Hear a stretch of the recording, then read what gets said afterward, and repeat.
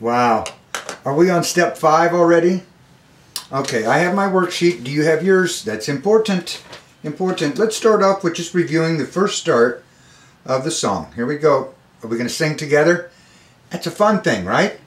You don't have to do it out in front of other people, but it's a fun thing. We should be having fun. Here we go. I think we're going. Let's see if I can get it to play.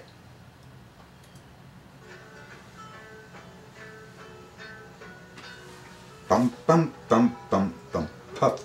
Oops, not yet. Almost, almost.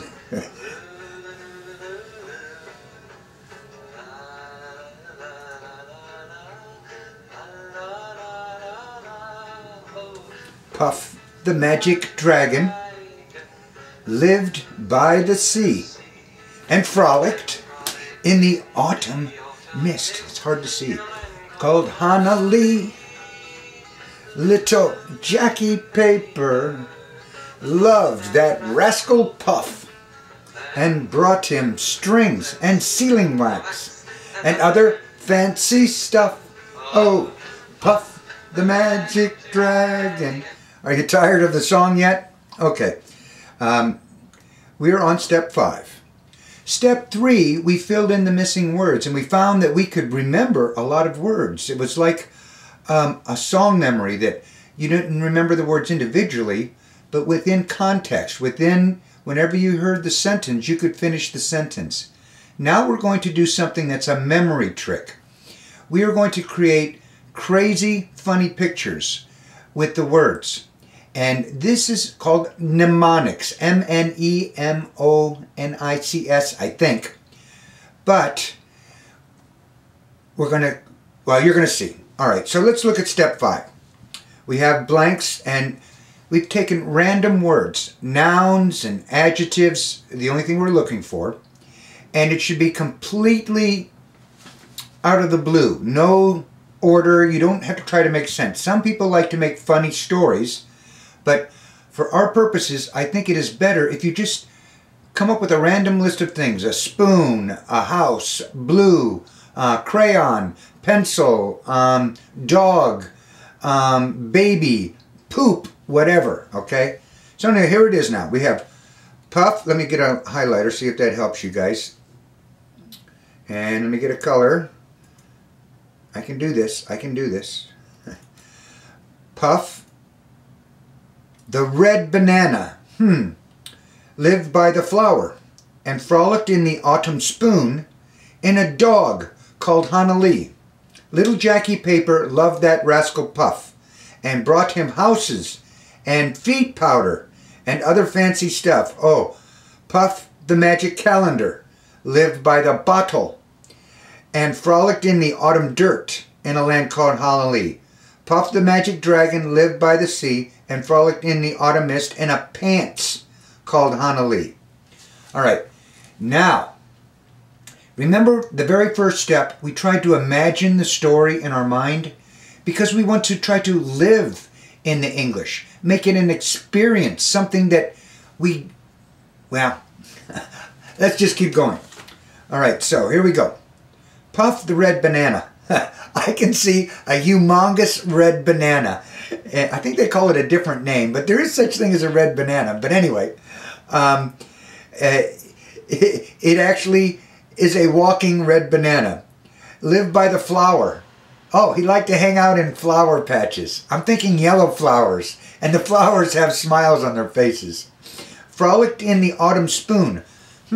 What would an autumn spoon look like? Well, I suppose it changes colors. It's a tarnished spoon. A spoon in this story goes through seasons, just like trees. In a dog called Hannah Lee. So this is actually inside of a dog. Now that is a weird picture. Little Jackie Paper loved that rascal Puff and brought him houses.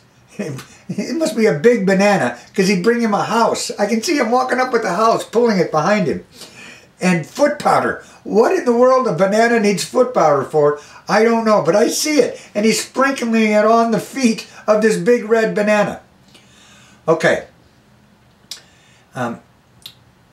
You would complete this and tell your story to yourself, maybe to a friend, maybe come to a class and tell it. But once again, we're trying to put ourselves into the world of English. Words are not meant to be marks on a piece of paper. Words are to share experience. And when we just create one definition, one meaning for one word, connected in our brain, we have one neural path that connects it. Something like this. It really shakes things up and really shocks our brain to try to grasp it. As long as it's in story, we can get past those left brain filters and we can experience the words, the phrases, the sentences, the storyline in a whole new way. It's kind of like shaking the world up and saying, hey, there's other ways we can use this. And that's what the words are for. Words are feelings and emotions, ideas. They are not writings on a piece of paper for a test. And so the more connections we make, the crazier connections we make, the more range we're going to have with words. Most of you in your traditional system are sub-translating. Chi chow means dog. Dog can mean so many things. Therefore, if we really mix it up, we're not allowing our brain to force it only one way. It becomes a real tool that I can say, you are a dog. I know you're not a dog, but that means something. It was a dog day. I feel dog happy today. Who knows what that means? But words are a color palette. They are not a scientific formula, a dictionary.